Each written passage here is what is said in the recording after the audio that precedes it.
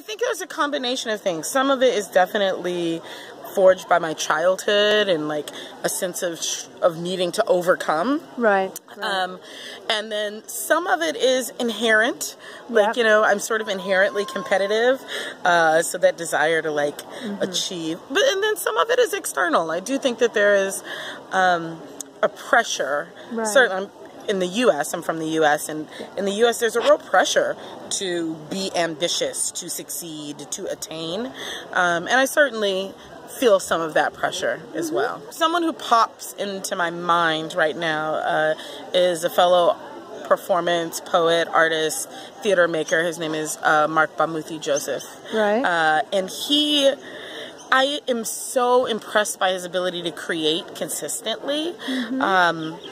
He's just always in the mode of creation, and I aspire to that level of discipline. Right. Yeah. So discipline is something you associate with. Definitely. Interesting. Or at least in part. In part. But that's interesting. That's the first time that word has come up in like 40-some interviews. Oh, wow. Interesting. So is there anything that would enable you to be more ambitious, or are you happy with where you're at?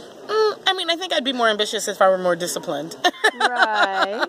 And I'm not discipline is not a word I would use to describe myself. I think the more often someone is met with obstruction or resistance or things that get in the way, it can stifle that desire to keep trying, right?